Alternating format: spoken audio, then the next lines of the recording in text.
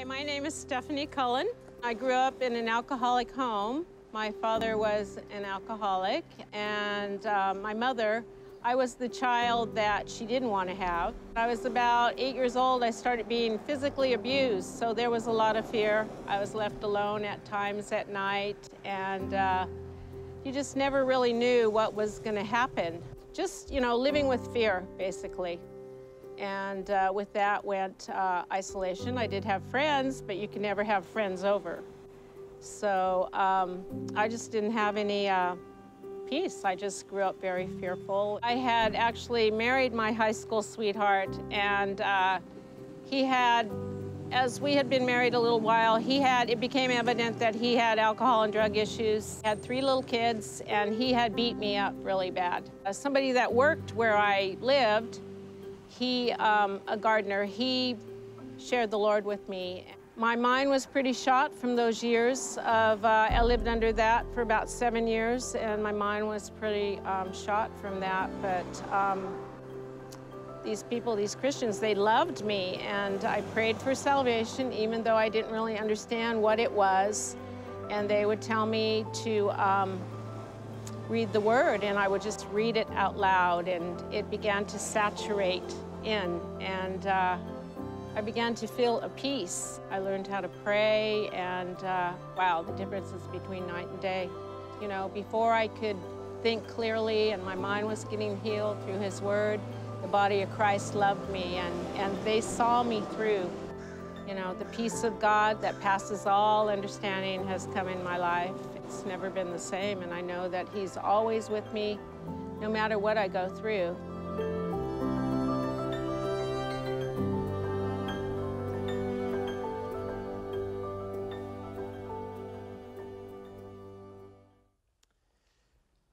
Too many of you can relate with that story, probably too deeply in the first part of the story, but I hope everyone here can relate with that last part of that story, that the power of Jesus and the power of God's grace to heal. We're talking today about peace. We're starting a 3-week series on peace, and the question we want to ask is, can we find peace in the middle of a world that has lots of anxiety-producing experiences, where there's pain and there's loss and there's struggles and there's challenges? Can we find peace in the midst of all of that?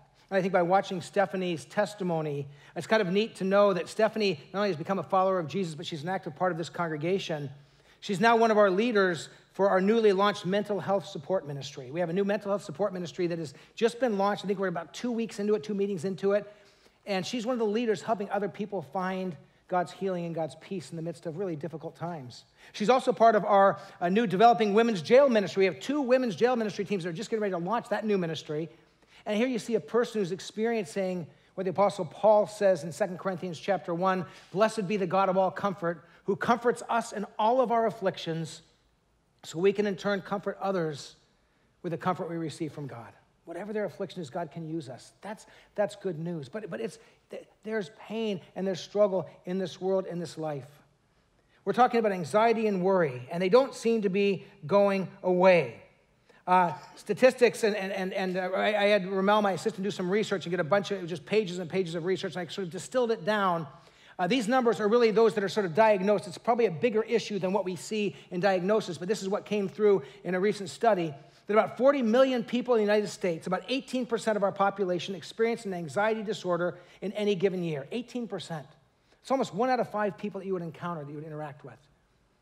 And it's most certainly higher than that, but that's what's diagnosed. About 8% of children and teenagers experience an anxiety disorder, and that seems to be climbing, and that seems to be probably more than that as well, but that's what's diagnosed. The World Health Organization shows that this is a global issue because 1 out of 13 people globally suffer from anxiety. And people say, well, where does it come from? What's the source of it? And it's really multifaceted. It can be genetics, it can be brain chemistry, it can be personality, it can be life events, and it's probably in most cases a combination of lots of different things. But it's a very, very real issue. It's considered the #1 mental health issue in North America right now is anxiety. And then Ramel did some research on the impact of technology, and specifically focusing on screens as much as we do, staring at screens, and for children and for teens. And I will take all the research that I got to review on that and bring it down to one simple statement. Spending lots of hours every day focusing on a screen, whether it's a phone screen or an iPad or a computer screen, if we're overly focused on that, it's not helping. And that's all the data kind of put into one simple statement, that seems to exacerbate and to increase the problem. And so you look at that and you say, well, what can be done? Is there a hope in a world that's filled with anxiety, producing issues? And is it just, okay, we have to create an environment in our life where there's never any struggle and never any problems, and then we can have peace? Well, no, that's not the way life works. So I'm going to share 3 biblical insights for battling anxiety and worry. 3 kind of epic kind of concepts or ideas that if you'll get a hold of these and begin to live into them, I think you'll discover a movement of growing peace and decreasing anxiety and worry. And here's the first of those 3 things. Number 1, prayer. It is the source of power and the path of intimacy. The greatest way we can begin to battle against anxiety and worry and fears and all those things is really going deep in prayer. Listen to these words. If you have your Bibles, turn with me to Philippians chapter 4. If you're on your app, just kind of open up Philippians chapter 4. If you have your own Bible, tuck your bulletin in your Bible there, because we're going to come back to this passage at the end of the message as well. So you want to mark that, Philippians chapter 4. And I'm going to read just 2 verses, verses 6 and 7.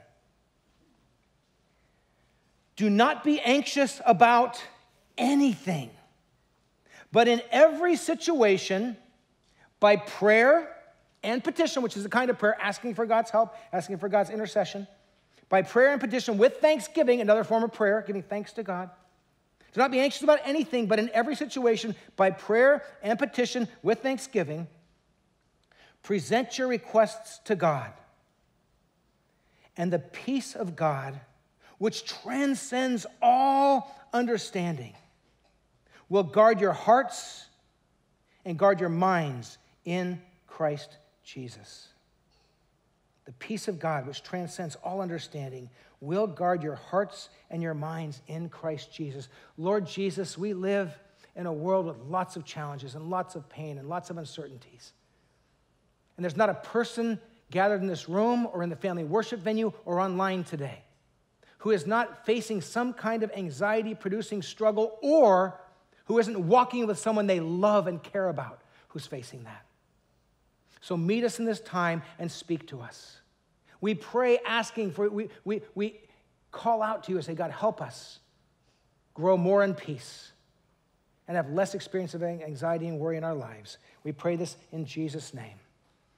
Amen. So here's the question. How can prayer unleash the power of heaven to overcome fear and anxiety? I mean, really? Just pray? That's the solution? Just praying? Well, it's never just praying.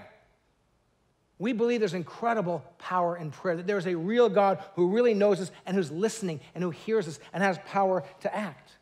But it's not simply praying. Prayer is about being totally honest with God. The thing that's beautiful about prayer is you can come to God and you can say, God, I'm terrified. God, I'm worried. God, I am anxious and my mind is just churning and my stomach is bubbling and I don't know what to do. Help me. And you might be able to hide your anxiety and worry from your spouse or your children or your friends or your boss, but God knows. So just tell him. Say, God, this is how I'm feeling, and I'm struggling, and I need your help. Even the process of acknowledging it and bringing it before God is part of that process of God beginning to heal. Just acknowledging it and putting it out there. And then, to understand God's divine presence and peace, that when we pray, we're not just throwing up words to heaven. When we pray, we encounter God. We worship a God who is real and who is present and who is glorious and who loves us. So when we pray, he draws near to us. And there is peace in the presence of God. In those moments when you have sought the face of God and you feel the presence of his Holy Spirit come upon you, it's the spirit of peace. Now here's the key.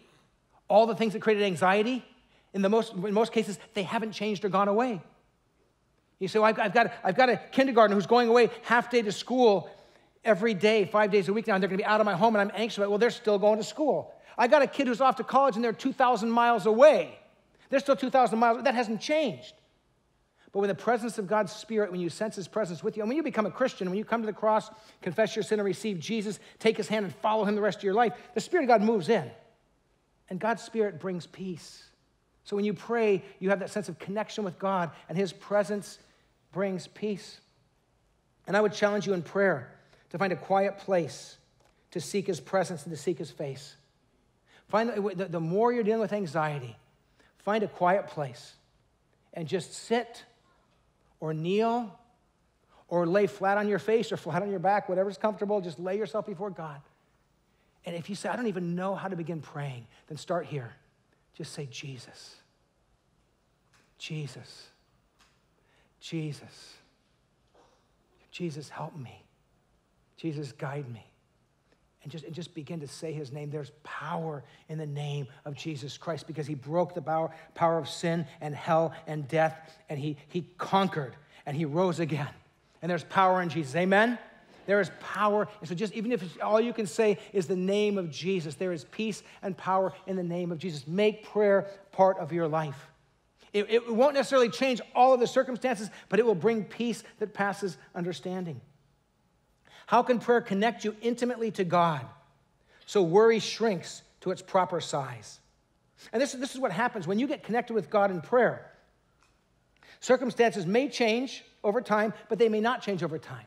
But your outlook changes because we look at things and they just grow bigger and bigger and bigger and bigger, and they seem overwhelming. And then we come into the presence of God and those things seem smaller and smaller and smaller and smaller. Why? Because God is massive and his power is massive and he is glorious and beautiful and he is on the throne.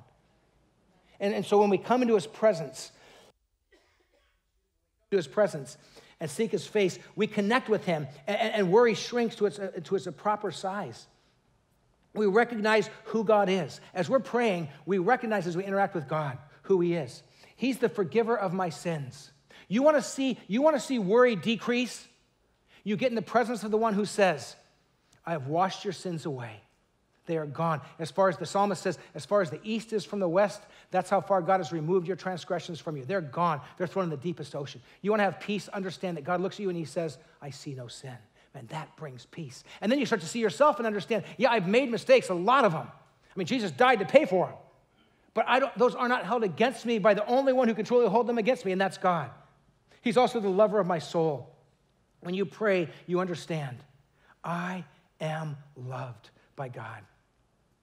And all of a sudden, that worry and that anxiety, I got to find just the right woman who will really, that perfect woman who will love me. Or women, you say, I got to find that perfect man who will love me. Well, first of all, stop looking. She doesn't exist. He doesn't exist.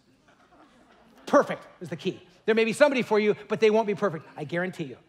They're human beings. But okay, well, then I'm awaiting the right person for me. Okay, but understand this. You are loved by God. So passionately, so deeply, so with such glory, that's enough to satisfy your soul for eternity. And then if God chooses to give that wonderful man or that wonderful woman, and you're waiting for, you say, well, I'm waiting to be loved, then God can pour his love, more love through them to you. But if you know God's love, you have what you need. And you stop being worried and anxious about the future because the lover of your soul is in your life. I'm going to fight through the little tickle in my throat here. You understand in prayer that God is the giver of amazing grace. That God's grace is sufficient and it's enough. And he gives that grace freely. And in prayer, you feel his grace come upon you, and that brings peace. When you pray, you discover that he's the good shepherd of the sheep. And his rod and his staff, they comfort you. And he leads you beside quiet waters. Boy, another way you walk in peace is just letting the scriptures, reading the Bible. And I loved in the testimony on the video, just reading God's word. And so I didn't even know really what it meant, but God began to minister to me. And so we understand that God is our good shepherd. He's the protector of my life. As we go deep in prayer, we meet the God who watches over us, who protects us, and who keeps us safe. I remember when I was a new believer, I started reading the Bible, and I got to Psalm 139. And it impacted me so deeply. I started to read the Psalm, and it says, and if you know my background, I didn't grow up in the church. I'm reading the Psalm 139 for the first time. It wasn't a sermon. It wasn't a youth group. It was just me sitting in my room reading this chapter of the Bible. And it said, when you were in your mother's womb, I knew you. When I realized that the God who made me knew me in the womb of my mother and already loved me, and he knew my name, and he knew my future, and he knew my life, and he loved me already, that was overwhelming. And then in Psalm 139, it goes on to say, every day of your life is written in his book before one of them comes to be. That God knows my life. It's not random. There's no point where God says, oh, I didn't know that was going to happen. He knows. He's on the throne. Man, that brings peace.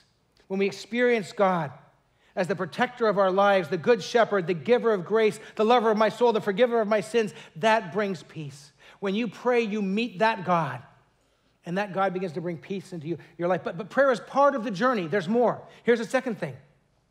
Biblical insights for battling anxiety and worry. And it is a battle. We have to enter into it. We partner with God in growing in peace. So here's the second thing, identity. Who I am and whose I am. If you want to grow in peace and move away from anxiety, know who I am and whose I am. And so how do I know that? Look with me at 1 Peter chapter 2. 1 Peter chapter 2, and just turn a little bit right in your Bible there, just kind of look on your app, 1 Peter chapter 2, and I want to read a couple passages. This was one of the first passages in the Bible I memorized. I was 16 years old when I began to memorize the Bible. Somebody told me you should memorize Scripture. I had some challenges in my life, so I ended up memorizing the book of 1 Peter. It was my first big chunk of the Bible that I memorized. And so I memorized, this was part of that memory process, and this helped define who I am. I was a brand new Christian, but I didn't grow up in the church, didn't know any Bible stories. I was just reading my way through the Bible, and I got this and memorized this, and this still, to this day, this tells me who I am and whose I am. 1 Peter 2, beginning of verse 4. As you come to him, this is Jesus, as you come to him, the living stone, rejected by humans, but chosen by God and precious to him, you also, like living stones, are being built into a spiritual house to be a holy priesthood, offering spiritual sacrifices acceptable to God through Jesus Christ. See, that's us. If you come to the cross and receive Jesus, whether you're 16 or 66, it doesn't matter.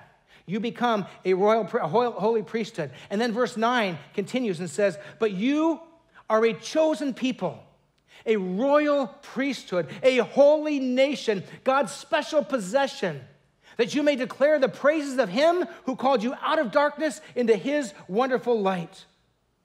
Listen to this. Once you were not a people, but now you are the people of God. Once you had not received mercy, but now you have received mercy. Who do we become through genuine faith in Jesus Christ? If you come to the cross, if you have already, or if one day you're not a Christian, you say one day you become a Christian, you come and you confess your sins, you receive Jesus Christ, his grace and his love, he takes your hand and he leads you all through this life and into eternity, you become his follower. If that happens in your life, here's what you become. You become part of God's church, his redemptive family, changing the world with his love. You become part of a holy priesthood. You have absolute access to God the Father. You can walk right into the throne room of heaven and you don't have to even knock. The door's open. You don't have to go through a priest or a pastor or a rabbi or somebody who's better than you because you've been made clean and perfect in Jesus Christ. If you become a Christian, you are part of a royal priesthood and you have access to God Almighty. Someone say, praise God. And that's the truth about you. That's who you are. That's whose you are. You become a chosen people, chosen by God. You become part of his special possession. He says, you are so precious to me, so special to me. You are the people of God through faith in Jesus Christ. When you know that, peace begins to come in because you begin to have an identity in Christ and not in what the world says. So here's the next question. How can knowing who we belong to decrease the power of anxiety? How can knowing that we belong to God and we are his chosen people, how can that decrease our anxiety and grow our peace? Because the world is telling us that we're measured by our fill in the blank. We are measured by the car we drive. We are measured by the neighborhood we live in. We are measured by this or that degree or diploma. We are measured by the clothes we wear. We are measured by our personal appearance, and it goes on and on and on and on. And there's just no way anyone measures up to all this stuff. My heart breaks for young girls in our culture who at 8 or 10 or 12 look in the mirror and they're these sweet, beautiful young girls, and what they see is, I'm fat, I'm ugly, because what they've been told is this is the standard. And what they realize is, I'll never be this. And then God comes along and says, you are mine.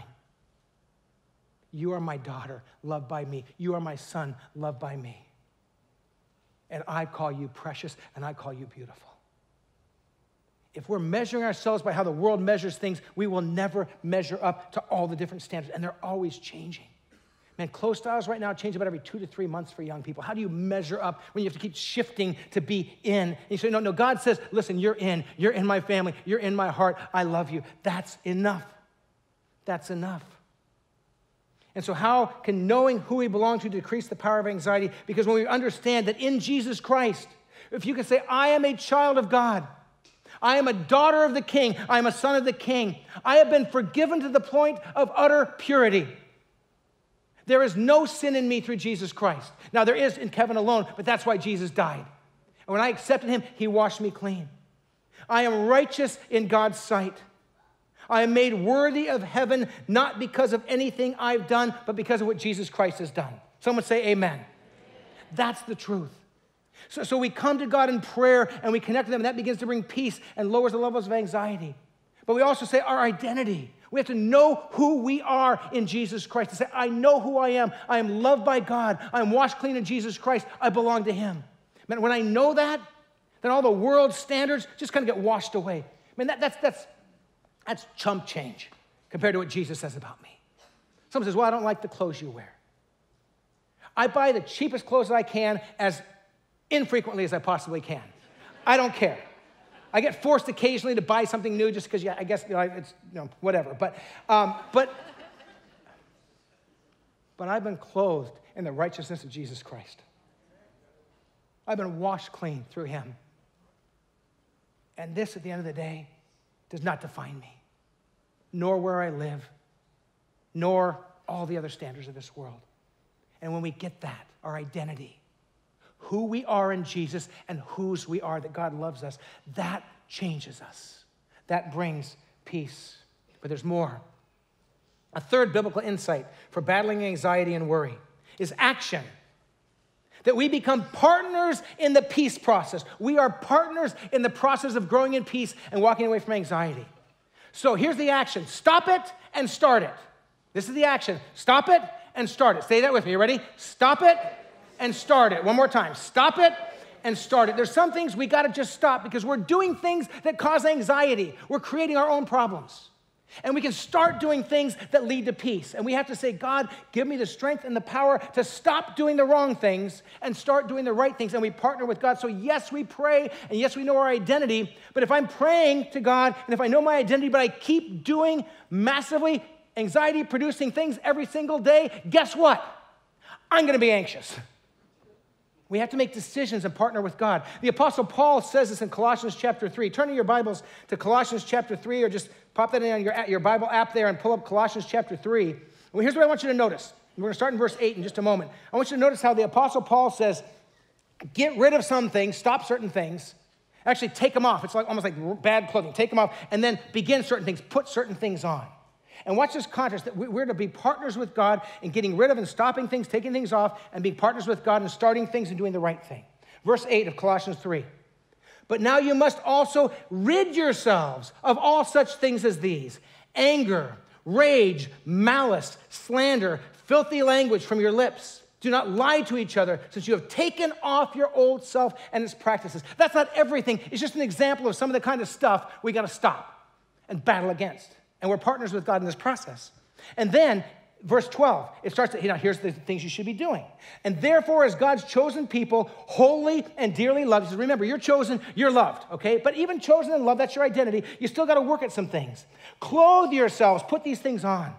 Clothe yourselves with compassion, kindness, humility, gentleness, and patience. Bear with each other and forgive one another if any of you has a grievance against someone. Listen to this. Forgive as the Lord forgave you. Wow, that's a challenge. And over all these virtues, put on love. Put it on every day, which binds them all together in perfect unity. And then here's the capstone of the whole thing. It's about peace. Let the peace of Christ rule in your hearts, since as members of one body, you were called to peace. And be thankful.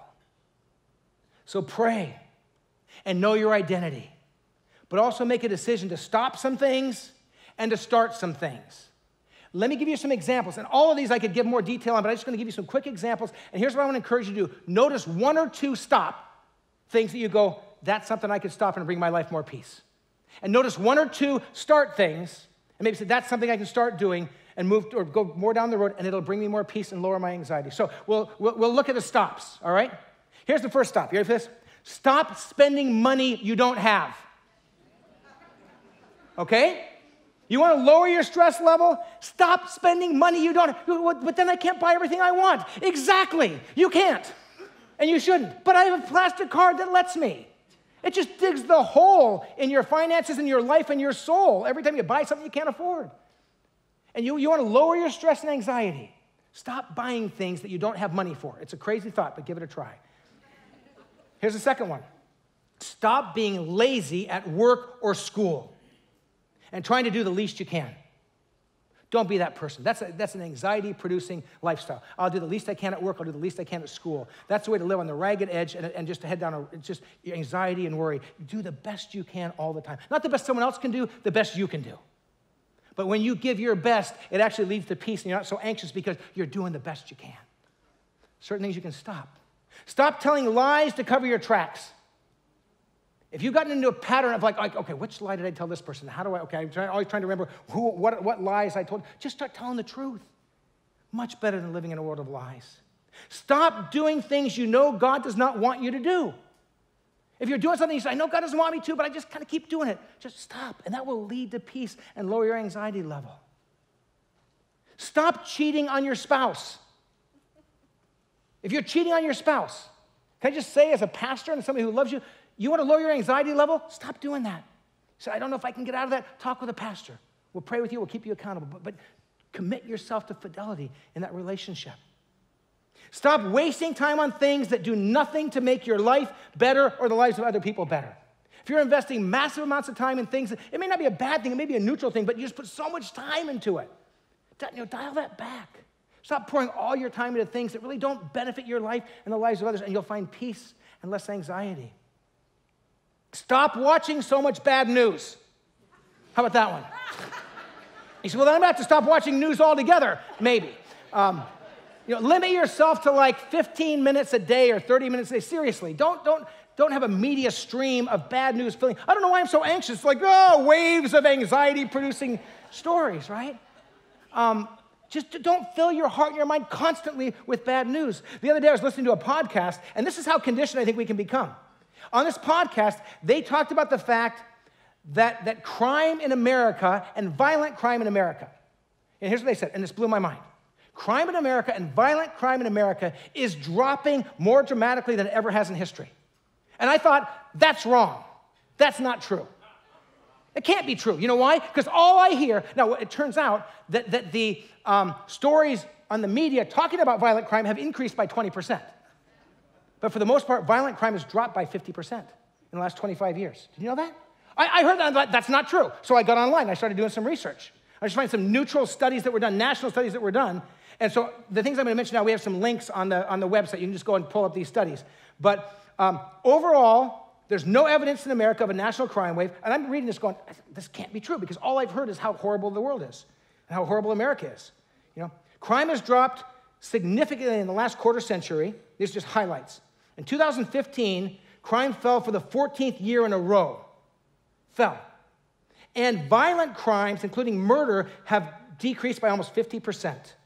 And there's more. It just goes on and on and on. And I'm reading this going, but it's all studies. And now they did say that there's certain pockets and cities and different places where violence is going up. But overall on a national level, I'm living like this. Get in your house, lock the door, and get under the bed. Because someone's going to kill you tomorrow. It's like, if you watch, and it doesn't mean that the world is perfectly safe and we don't have to be careful. But maybe there's good news. And when you hear that good news, look it up and research it. If it's good, share it with somebody. The world's not necessarily all falling apart. There's things that are getting better. Praise the Lord. There's a lot of things we can stop. So don't stop. Stop spending too much time listening to bad news constantly. Stop fixating on what you can never change. If you spend a lot of time focusing on things that you have absolutely no power of changing, and you focus on this all day long, stop doing that. So I'll focus on what I can change in my life and in my family and in my neighborhood and in my community. We're doing a lot of things as a community, as a church, to make a difference. In my nation, in my world, there's things I can make a difference. But if I can't make a difference, I can't just be stewing in that all day long. because that just creates this anxiety. I can't do anything, but I think about it all day long. Certain things we can stop doing, but then we also have to start doing some things. How can growing a good and grace-filled lifestyle increase peace and drive worry away? What are some peace-growing patterns? Some things you can start doing. Here's one. You ready for this? Right, this will be good for some of you. Massive move towards peace. Start being 5 minutes early to everything. Try it. 5 minutes early to everything.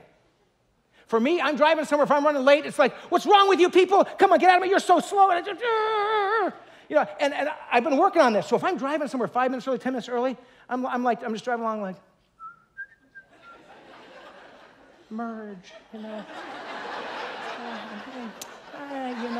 it's like, seriously, it's like, and the whole world has changed. What's changed? I'm just driving early. You know what I'm talking about? I mean, just make decisions. Start doing the right thing. Start being intentionally and surprisingly kind to everyone you interact with. Surprisingly and intentionally. So you're checking out at the grocery store, and you're all done, and you pay your bill, and you look at the person and you say, hey, thank you so much. You make eye contact, human eye contact, person to person. Hey, thank you so much. Have a fantastic day. They're gonna be like, whoa, what? Whoa.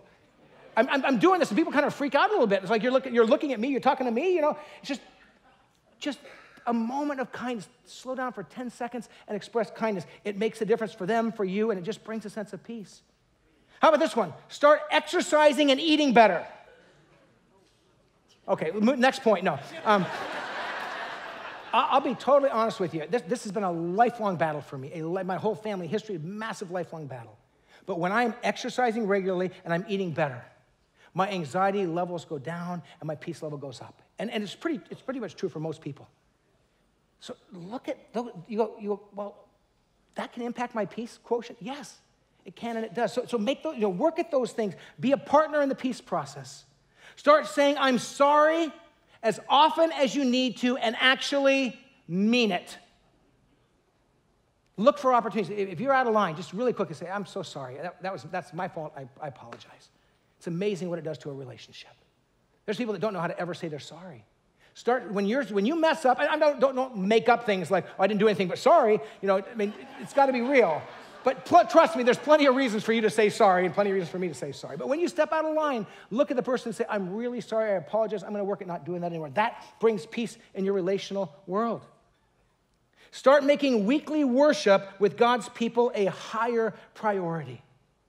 Make what we're doing right here. When you gather with God's people, when you plug down, kind of unplug from that crazy world, and you sing some songs of praise, and you open the Word of God, and you hear a message, and you spend time with other Christians, there's something about this that's good for our souls and brings a sense of centeredness and peace in the midst of a crazy life. Make this a higher priority in your life, and I think it will move you towards a greater place of peace. Start sharing what you have with others and with the God who gave it to you.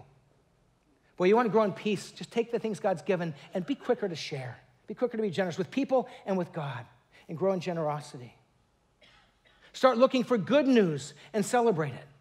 Start looking for good news and celebrate it. And actually, I'm going to put these on the website, but I had heard recently that world hunger, extreme poverty, and absolute poverty and world hunger is dropping the fastest it's been in all of human history. I'm not going to show you. I've got 3 charts that I can put on the website. But I heard that and thought the world that people are being lifted out of extreme poverty faster than any time in history. And I thought, that can't be true. I thought, that's not true. Then I started doing research. It's true. It's incredible. Could we be happy if something good happens in our life, in our world? And now there's still a lot of people in poverty, and we got to still, Shoreline's involved with individuals on a community level, a national level, and a global level on helping people. And we'll keep doing that. But when things are going well, can we just say, praise the Lord, thank you. And we should rejoice in those things and notice those things. Start doing what I can to help others. Identify what I can do and do my part to help others. And then one more. Start taking your next step by getting the help and the support you need. For many people, they're going to say, well, I'm praying to God, and I know my identity, and I'm stopping the wrong stuff, I'm starting the right stuff, but man, I'm stuck, and I deal with some really deep issues of anxiety. Man, if that's the case for you, get with a trained Christian counselor, talk with one of our pastors, and we know how to refer you to the right people and connect you to the right people. And then today, Get in a support, get in a network of people that can help walk with you through. You don't go through your anxiety-driven, worry-filled, difficult time alone. Don't do that. Walk with others. So today in our courtyard, there's a booth that has our care ministries. We have a lot more care ministries than the ones I'm going to list, but here's the 4 that are featured today. Grief Share. If you've got a deep time of loss, you've lost a loved one or a deep time of loss, that's a group that gathers to talk about that and walk through grief together. Divorce Care. If that's been a loss in your life of divorce, we have a ministry for that. Lay Counseling. We have a team of people. It's a free service we offer to anybody in the community. And they can come, and Shoreline has offices for the Lay Counseling Center off campus, so there's privacy. And we have trained people at Denison, a whole skilled team, have equipped and trained over the long haul, and they're ready there to offer lay counseling. Now, if they look and say, oh, what you need is professional counseling, they'll refer you, but sometimes what you might need is somebody to talk and pray with who can give you wisdom along the way. And then our mental health ministry that's just developing. I think we're 2 meetings or 2 weeks into this new ministry. And say, boy, I think I have to deal with some mental health challenges. We've got a ministry for that too. If you say, man, I'm stuck and I want to take a step forward and I'm being prayerful and I know my identity and I'm trying to do the right things, but I'm just stuck. Man, we've got people to come alongside you. That's what we do as Christians. We walk with each other. I want to read this passage one more time and just remind you of the hope that we find in Jesus. Do not be anxious about anything, but in every situation, by prayer and petition, with thanksgiving, present your requests to God. And the peace of God, which transcends all understanding, will guard your hearts and your minds in Christ Jesus. Lord Jesus Christ, there are many people here today who battle with and struggle with lots of worry and anxiety and fears and things that just keep their lives churning and their stomachs bubbling. And I just pray that we would find in prayer a solitude and a connection with you, in our identity that we would know who we are and whose we are. And I pray that you would give us the strength of your Holy Spirit to stop doing the things that are perpetuating anxiety, and we would start doing the things that lead to peace. Let us be partners with you, God, in the peace process for our own lives, for those around us, and also for people we love and we care about. Help us, we pray, in Jesus' name. Amen.